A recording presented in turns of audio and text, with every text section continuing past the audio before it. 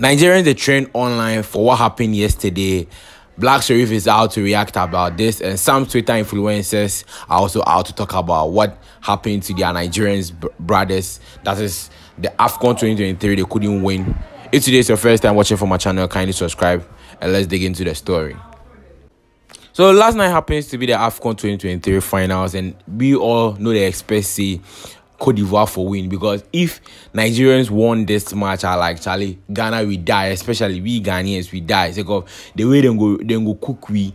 What happened between we and the Mozambique staff? See what they do we for online. Now they can't win this tournament. So yesterday they started everything and everything was in session. Very nice. They scored the first goal.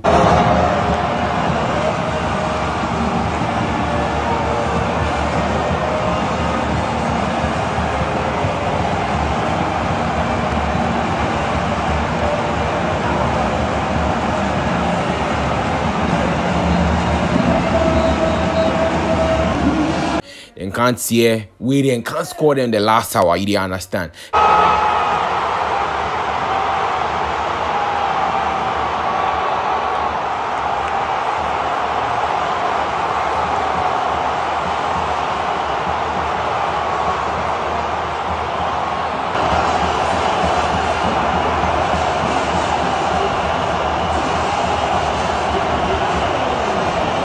Scored in the last hour, and it wasn't easy.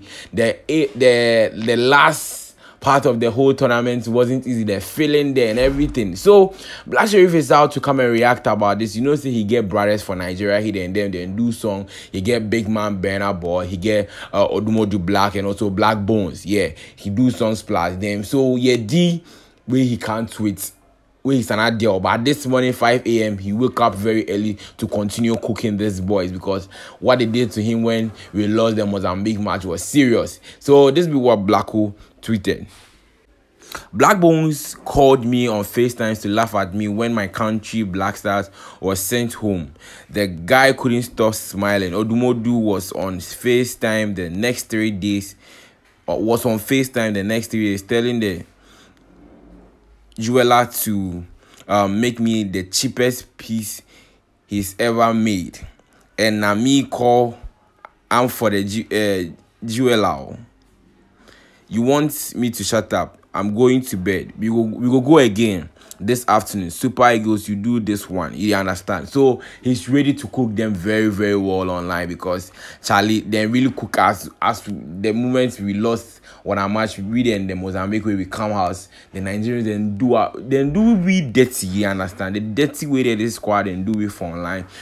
It no be joke. So this tweet generate a whole lot of conversation online, where some Ghanaian influencers also share their opinion about this whole thing. Saying, he said, Charlie, the Nigerians they don't get lights with and watch the finals, and they won't claim say they won't win the finals. You don't get light how you go win.